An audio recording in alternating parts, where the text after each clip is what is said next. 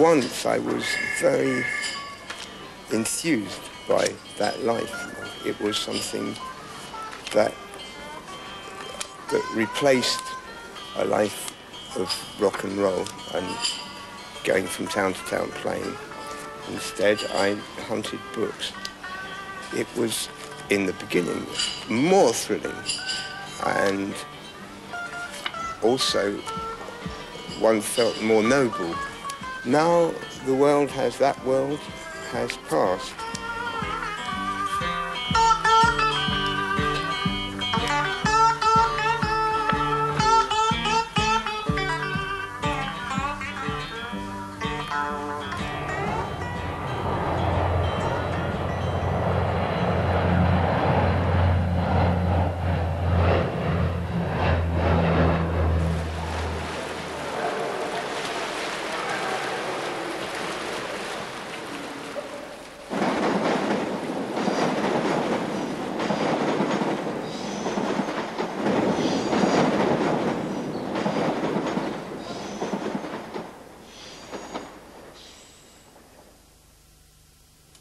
Mr. Ackroyd, Driffield here.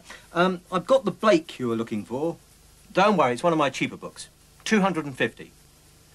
As soon as you send the money.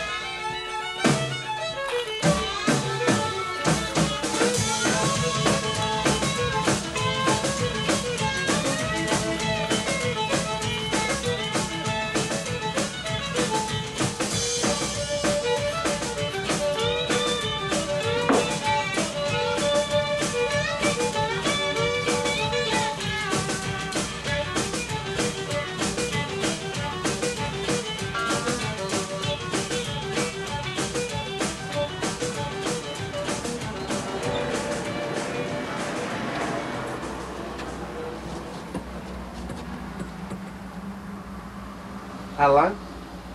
Driffield? The Journals of David Litvinov. I haven't heard of this. What is this? No, strictly, I only look for books. I mean, I can guarantee to find you any book in the world, but I need to have heard... What do you mean it's not a book? A typescript? Ah, no, you'll have to apply to my deluxe service. Well, it's £75 an hour, plus the charge of the book.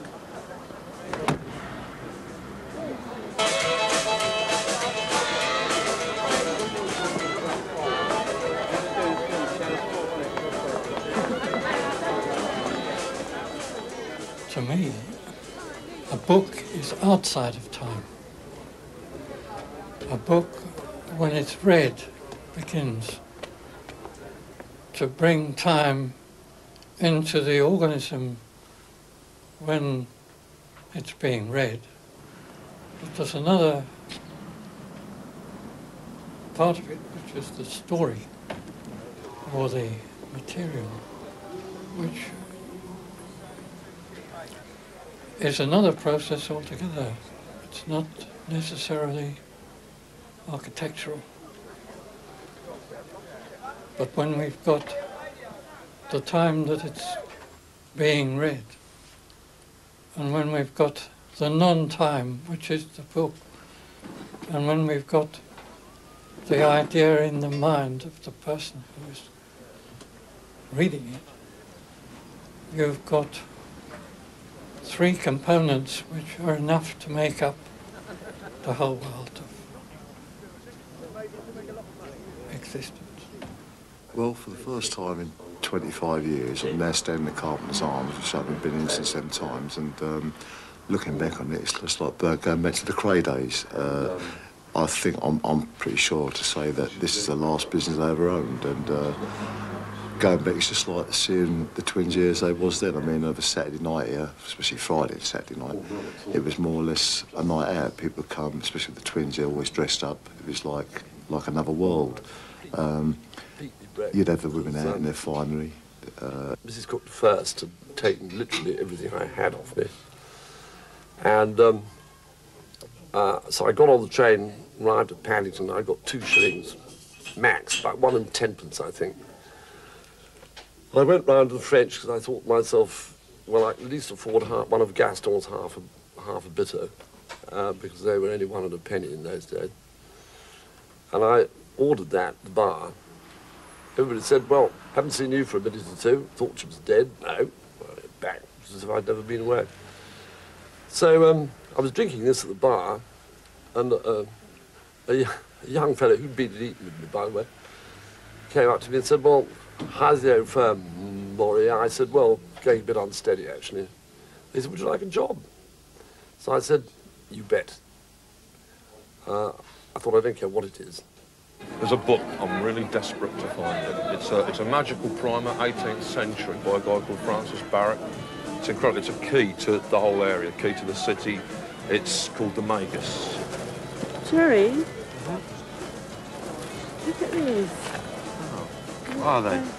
They're all Stephen Blakesley by different writers. I think Michael Moorcock wrote one of these. Really? Yeah, sure. They're good covers, aren't they? Yeah, great. Yeah. I'm going to get these. Okay. Yeah, they're collectible. You sure? Yeah, I'm sure. Okay. I said, right, taxi. When we were speeding off, we picked up some other people who I found out were my future fellow directors. And in the cab, I said, I wonder if anybody, since we're all going to be directors together, if somebody could lend me a £5. So, which was quite a lot of money in 1960, after all. I said, £5. Alan Peel reached his hand into his pocket, pulled out a roll of notes, like 300 quid. I said, have that. I said, there's plenty more where that came from. And by 5 o'clock in the evening, I was managing director of 5 property companies.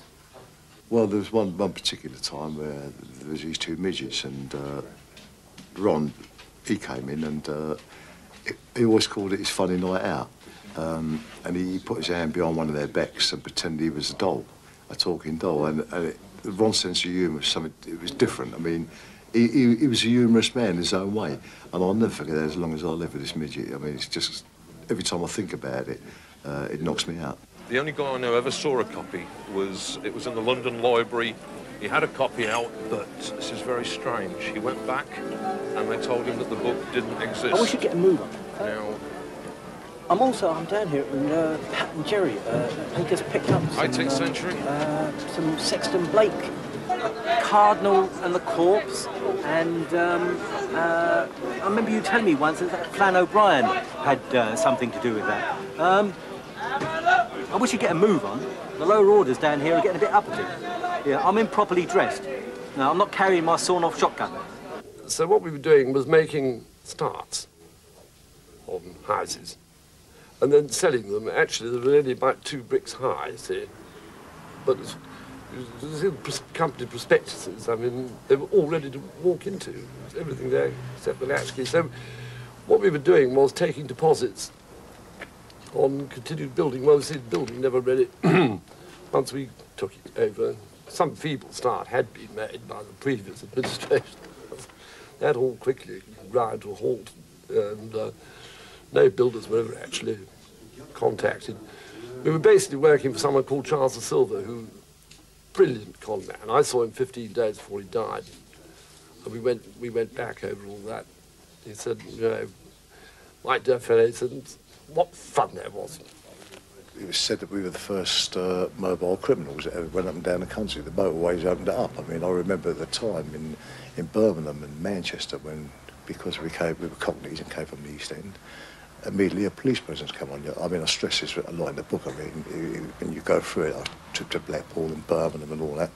But it was more like, I suppose, like, it started out with something to do, and then it got serious. Working for Charles, it wasn't like 1,000 miles distant from what Ronnie, Reggie and Tony were doing, really, in a way. And there definitely must have been, whether directly or indirectly, links between them. I mean, just from a business point of view. I've sat there and sawn a barrel off a gun. Dangerous thing to do now, looking back on it. But they were available, yeah, they were usable. David Litvinoff, Litvinoff, I think. I'm looking for the journals of him. You know him? I've never heard of him. Yeah? No, I told him I heard of him, but I don't know, I haven't actually ever heard of him, no. For me, it's a sort of form of big game hunting. That you know, life is just a game, and finding the books is big game hunting. And that's the element that I actually enjoy. I mean, it does cost a lot of money, simply because I have an extravagant lifestyle. All the other people, there are other people who claim to look for books, but they search for them. The difference is that I find them. Well, how much will they be? I'm not bothered, you know, just tell me how much they be and I'll sort of work it out from there. Yeah? David Litvinoff was a very good friend of ours. Yeah, there was a whole crowd of people in Chelsea. David Litvinoff was one of the main characters around there, sort of rebellious aristocrats, you know, from like Lord Lambton's daughters. He was in Kensington and he was knocked out, and when he woke up his hair had been shaven. He was hanging outside a window. Is that to do with gambling? I think so, yeah. I don't know. No one ever knew how David got his money. He would sort of disappear, and then he'd come back and he'd have loads and loads of cash on him. He ended up getting embroiled with one of the twins, and some very weird throat scars apparently that he came off with. But I suppose his real achievement was as dialogue coach and technical advisor on a film called Performance. Author of those classic lines like "What a freak show! Shut your bloody hole!" and "Was your old man a barber? Your old man was a barber, wasn't he?" No, I don't think he was. No, I can't remember David Litvinoff, but I remember the film Performance with Mick Jagger in it, and James Fox was it, and that was roughly supposed to be about the Krays and that. It was based roughly on that performance. It had some good write-ups as it happens, but I've never seen the film. I hope you're going to have an haircut after me, Idris. I will certainly be doing so, yes. I always like tell me something. haircut. Why do you have it like that? Why is it so short? It's a skin, isn't it? Well, I know it's a skinhead. Certainly, my major purpose is to show off this scar. The scar is my major achievement in life. This was the first time that I ever really managed to upset somebody. I was sort of working on a building site, and I was just the tea boy, and I had to deliver the tea to the man. And the man was wearing a hat, and he said to me, do you like the hat? I said, yes, it's very good. It hides your face. And with that, he hit me with the wheelbarrow. I sort of woke up in hospital. But I always thought that this was a major achievement on my part, sort of actually wounding somebody with words. And ever since then, that was the first time I did wound somebody with words. And ever since then, I've been very, very proud. But he wounded you with violence?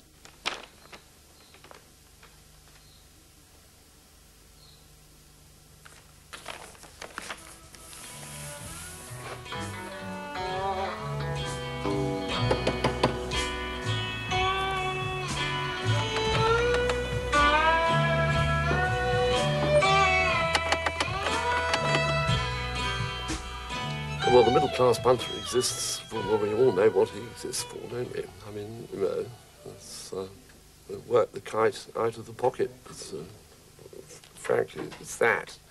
That's the common prey, if you like.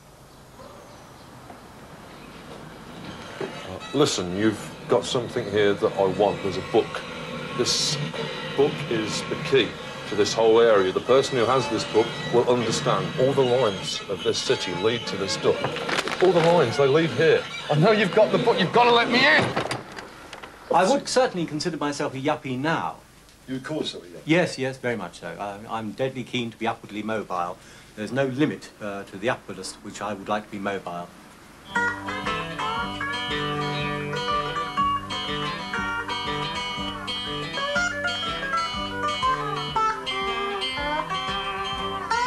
When I came back from the war, I had no home and was very glad to go back to Hackney and stay with my parents for a considerable time. During the days, I spent a lot of the time walking the streets of Hackney and continued, even after I'd left the area, to become a kind of ghost haunting the whole borough. and they're gradually took shape in my mind the idea of a novel. I would not feel that I lived in Hackney. I would feel that I have an office in deepest Dalston, which is the heart of Hackney. I like The Low Life because it's a London book.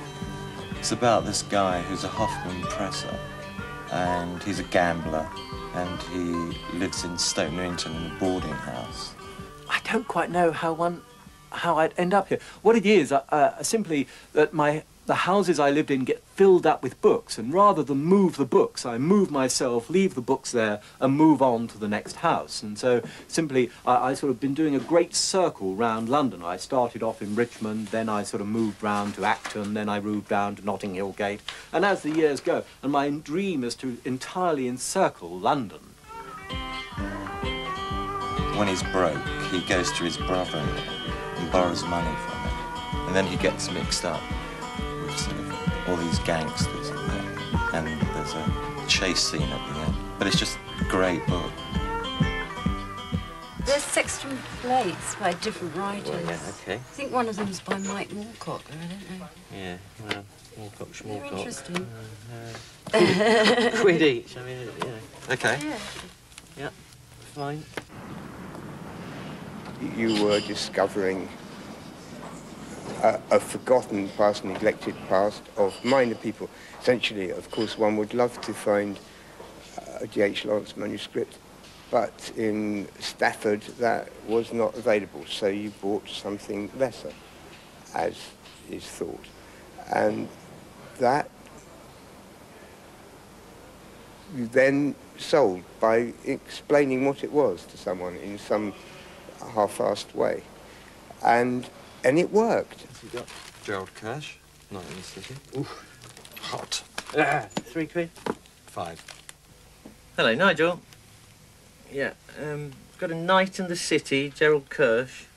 It's American first. Yeah. Okay. Thanks. Thanks a lot. Cheers. Whatcha? How much is this? 50 quid. So a lot of it is luck. I mean, or actually Maybe choosing so. the right form, the right genre, because there are respectable genres and non-respectable genres. And I think Kirsch, for instance, seems sort of absolutely. He managed to pick every sort of non-respectable thing there was to write about. He wrote about working class people, Jewish working class people. Unlovable Jewish working class people, and he wrote humour which never seems to people never seem to accept as being that respectable.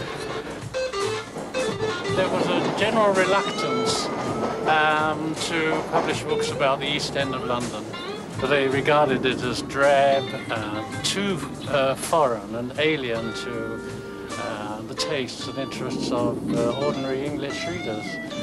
And to some extent, you can understand their attitude, because we were really an extraordinary sort of foreign enclave, a kind of East European ghetto stuck in the middle of London.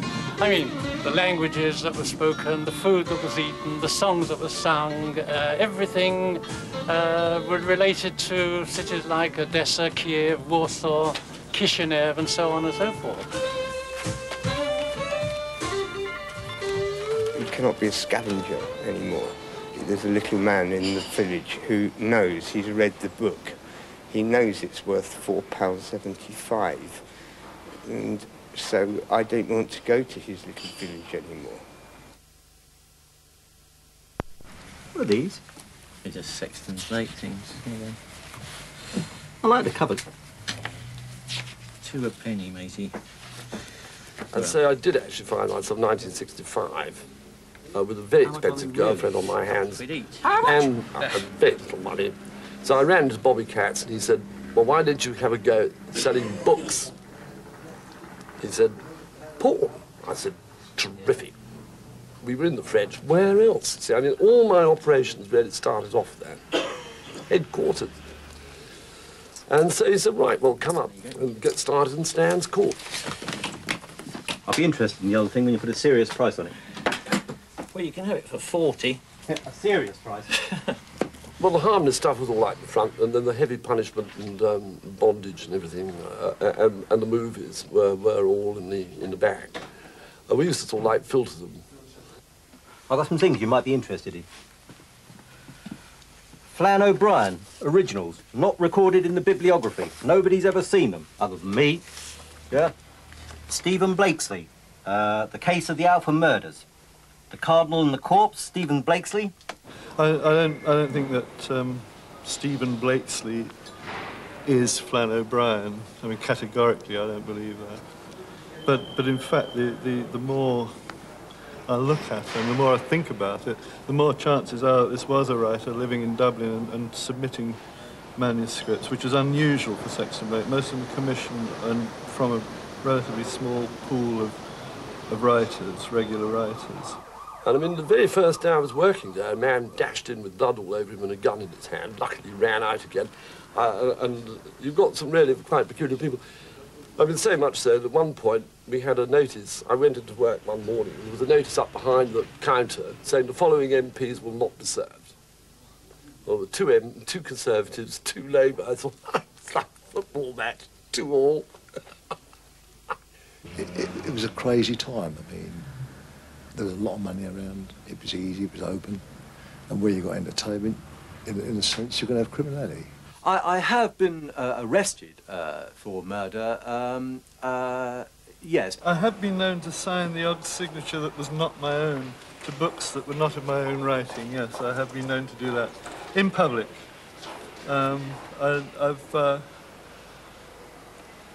They're probably, I would say probably about 50% of the signed copies of most science fiction books on the market today are probably signed by me at some time. Oh, it just got a bit out of hand. You know, it's very stoned as well, so doing this, going in and boosting books, you know, from up in the Mayfair bookshops as well. Just really very out of hand. Well, I got arrested by West End Central, so... God, do you remember that? They really frightened me. They were horrible men. The police at that time, when they arrested me, I had no idea what was actually happening. And they took all my clothes for forensic evidence, and they had to bring pantechnicons to take them down to the police station. And then when eventually, after about 24 hours, they did discharge me, that I said, you know, are you going to bring the clothes back? You know, and they sort of went, no, I had to do it myself. You know, I was appalled. Driffield? Yeah? Look, I've been trying to get you all afternoon. What's happening about this manuscript? Yes, of course I want it. I want it now. I want it straight away. Oh, God, what a freak show. It's rather disturbing things that happened to some friends of mine, terminal in some cases, and I thought, well, what do I really think about all this? And that was how Derek Raymond really came about. All those books, those factory books.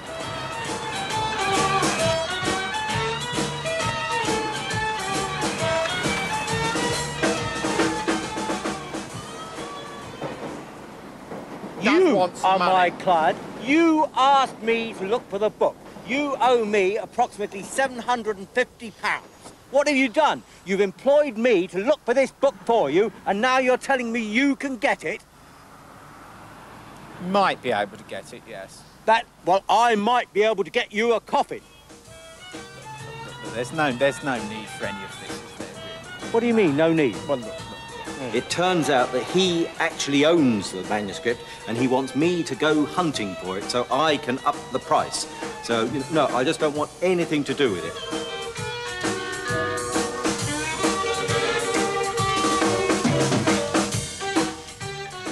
So you have a shady past in this, in other words? Well, I don't consider it shady at all. I mean, you know, the American government were keen to throw light on it, and they failed. I mean, the government don't ask you to leave unless you've done something wrong. I didn't do anything wrong at all. Not in your eyes, I mean. No. I mean, let's get down to the nitty. You must have done something wrong to be thrown out of the country. Officially, I simply overstayed my visit. And then asked you to leave down there? No sense of humour. Has it happened before? What? Sorry? Does it happen in other places, or...? No, I mean, I would like it to happen in other places. I'd like to go around the world getting a collection of these documents saying you've been asked to leave the country. Just really be careful, they just want to put another scar down your face and then you can't turn your head. I don't like the word gangster. I just can't take that. It's not like that. I feel embarrassed about it if someone was to say that, you know, and you see things portrayed now from the East about gangsters and all the rest of it. And it ain't like that. They're not like that. It's just a label stuck there. And I totally disagree with it. I feel embarrassed when people use that word.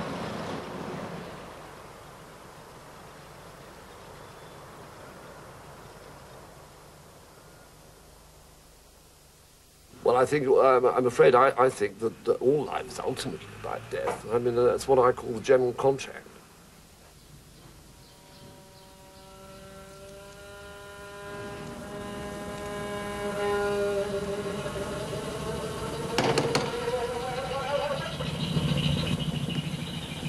These are all failures. These are books I have been asked to find, and the people have not paid my prices. But what I intend to do with these is when the entire wall is full, then I shall take them all into a field, and I shall invite all the people who ask me to look for the books, and then I shall throw one book at a time onto the pyre, and it will give me great pleasure. I'm very much in favour of burning books. And they are, after all, my books, and I feel that sort of burning books is a major contribution to civilization. Where is the best place to hide a book other than in a library? Where would you hide a book except in a library?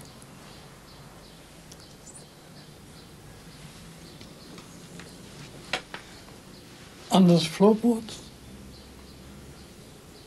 Like bodies.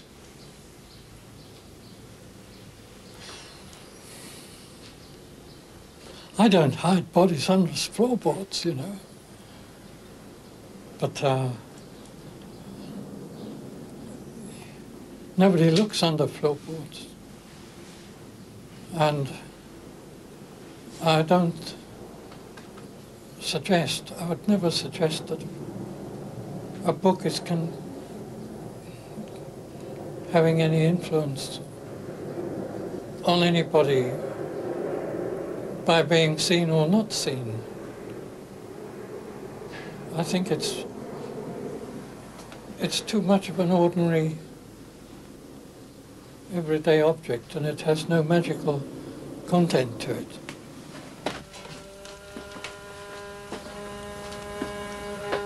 The dead come back either loving you or hating you. It's a terrible thing when they hate you. You can't keep the dead out. They rest on your shoulder whatever you're doing. They weigh nothing. Baron, I've got it. It's just the key to the city, the Kabbalah. I've got it. How much do you want for it? What's the price?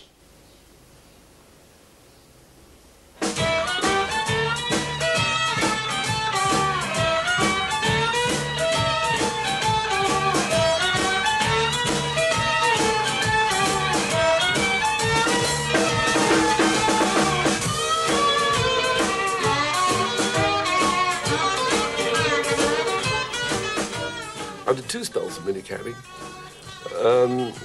Each time after one of my marriages broke up, because I usually felt like a change of scene.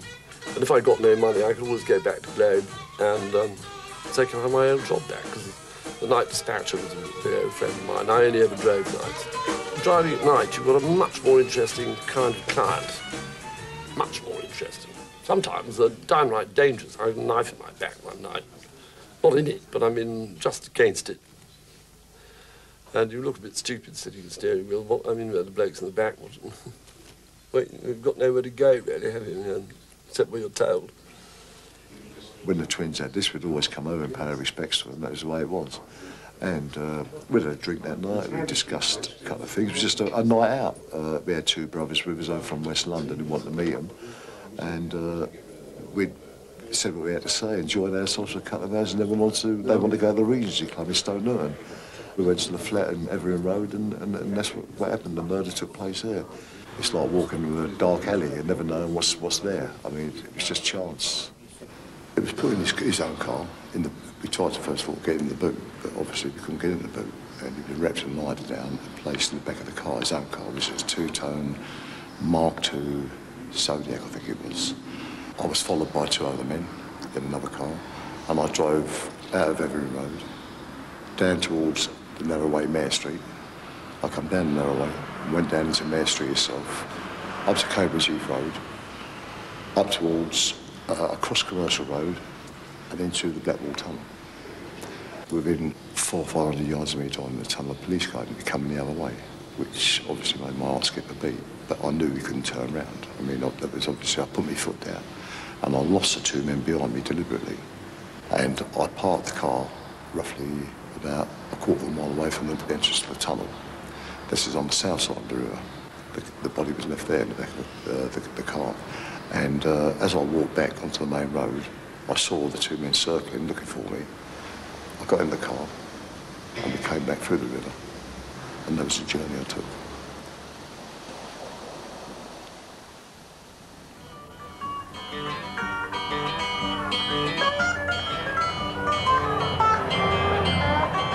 The first novel I chose to write, the central character was a young Jew who came over as a child named Martin Stone. Martin Mad Dog Stone, he was called, with the Pink Fairies. I met Martin Stone a few times in the early 80s. Yeah. But they were into it in a much more intense way. The book dealing, you know, they did it too much. They went all over the country. Martin Stone certainly was legendary. He used to be one of my chauffeurs. Come 77, Martin Stone turned up on Stiff, on not the 8th single I think Stiff ever did, with the Pink Fairies, and that was it, nada. This great improvising guitarist disappeared. I thought he was dead. Martin Stone, see, the name definitely rings a bell. And then various rumours started reaching me across the channel that he'd actually was still alive and living in Paris and lost all his teeth. Well, anyway, you know, he's here. I mean, he exists. This band that we all thought was dead, who was, you know, one of the 2 great guitarists of the era, makes Clapton seem very boring and provincial, and here he is. This is Martin's whole vinyl collection in one shoulderful. This was the first Savoy Brown LP. Now, he then started going strange. There's a wonderful photograph of him there as a proto-hippie, and this has got some raga rock, which is pretty unusual for the time. But here we come to Mighty Baby. What a wonderful sleeve that is, absolutely wonderful. There's a point where outside forces stop the game, and somehow, apparently, although I never come back here anymore, the game has been annulled, you know. It's not there. This is what I'm told. And a quick visit to Bath Book Fair confirms that. Pity. But perhaps we've already discovered everything. I'm not sure. I think not.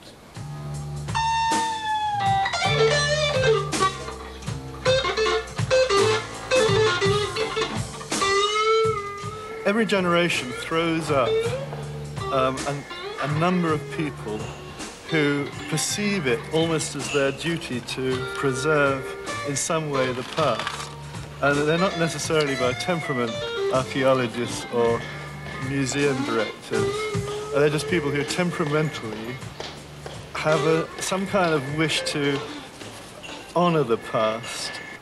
Boy, have I got the things that are going to make you weep for pleasure.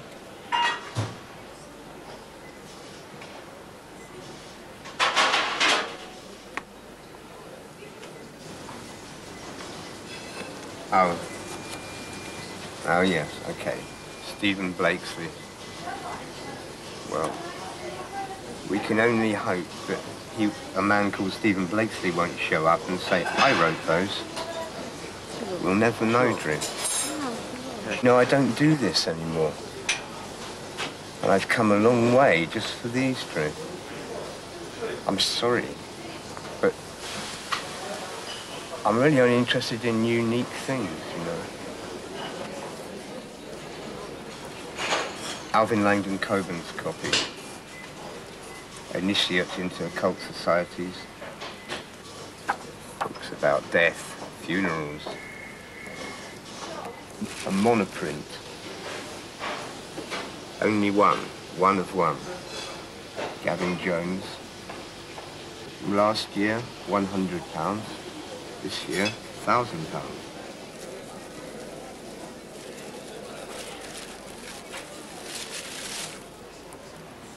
2,000 years ago, Peru, death.